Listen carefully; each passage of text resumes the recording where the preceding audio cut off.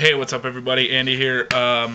Just saw Ruth's video. Great job on the In Your Eyes groove. Awesome. If you get a chance, check out there's a live version out there with Manu Katché playing drums on there. Phenomenal. He changes it up a little bit, and it's really cool. But I kind of wanted to answer your question about hi-hat stand stuff. Hi-hat stands are pretty complicated beasts.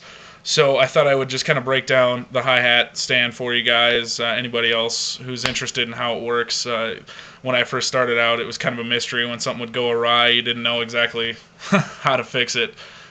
So the most important part of all this is knowing how your gear works, sitting down with it, taking it all apart, putting it back together.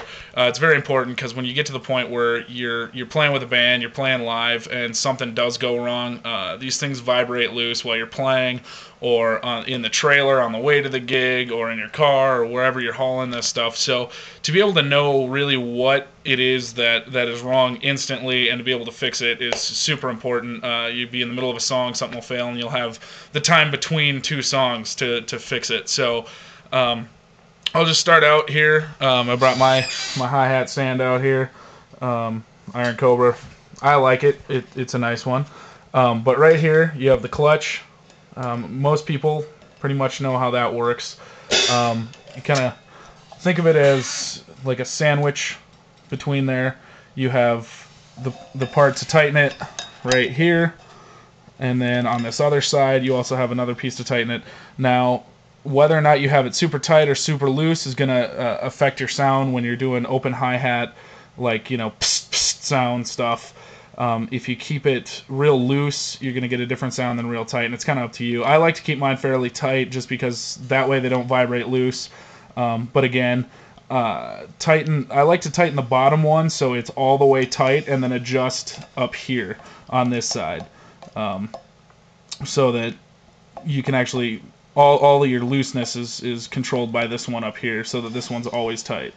Okay, so with that being said on the clutch, I'm going to go up here, take this off. Now, this little thing down here, everybody thinks this is a mystery. I know I did. I had no idea what it did, really. What this does is this prevents airlock. And a lot of the hi-hats out now, they don't really get airlock because they have holes drilled in the bottom, stuff like that. But mine, for example, can still get airlock because there is no holes in my hi-hats. So you can tilt it a little bit so that what happens is the hi-hats don't come together perfectly. They're actually offset a little bit so you don't get that airlock in there. Now, Ruth, the thing that was happening with yours, and I could see it right away, was right here. I'm going to pull this section off and go underneath. I could see that this was happening because this whole pole right here was jiggling around.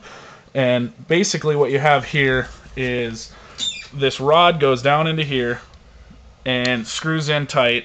Now what they do, why they do this, is so you can break this down and carry it with the rest of your hardware. Otherwise, this would be one giant piece connecting to the board down there, and that would be kind of a pain. So what I would do if I was you, Ruth, is take a look at this, tighten it up if need be.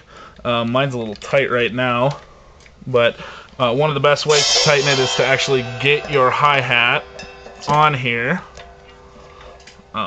clamp it down, and then tighten up here. But I'll pop it loose just so I can show you guys what's going on with this one. I'm trying to do this all one-handed while I hold a camera, so I apologize for that. I'll just pull this off here.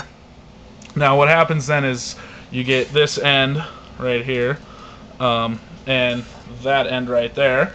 So for breaking this down, it's really, really nice. You can take all this stuff off. Breaks down nice, compact, everything like that.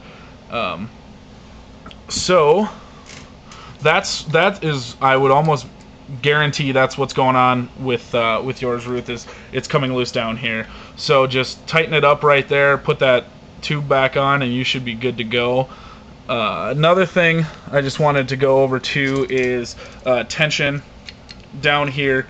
It's different hi-hat stands look different. This one has kind of a step up ratchet look down here. See if I can give you a shot. And I have mine fairly tight because I like to do some fast hi-hat stuff. I suggest keeping it tight, but your style is your style, whatever you want to do. But if you're feeling like if you end up getting new hi-hats or something and it's like they barely lift up when you take your foot off the pedal, that's where you're going to want to adjust. And you can go up for tighter or down for not quite as tight, not quite as much pressure. Other than that, as far as this hi-hat stand goes, there's some other adjustments that can be made within here. Some of the bass stuff here, not super important, just because this is like I said, this is a pretty advanced hi-hat stand with a lot of different options. You're not going to find that on a lot of them. But other than that, yeah, that's pretty much the anatomy of what you're going to deal with on a day-to-day basis with hi-hat stands. So I hope that helped, Ruth, and if anybody has any other questions about that kind of stuff, obviously it's going to be kind of depending on what hi-hat stand you have, but every hi-hat stand I've ever seen has the components that I just explained. So any other questions, just leave me a message. All right, thanks everybody.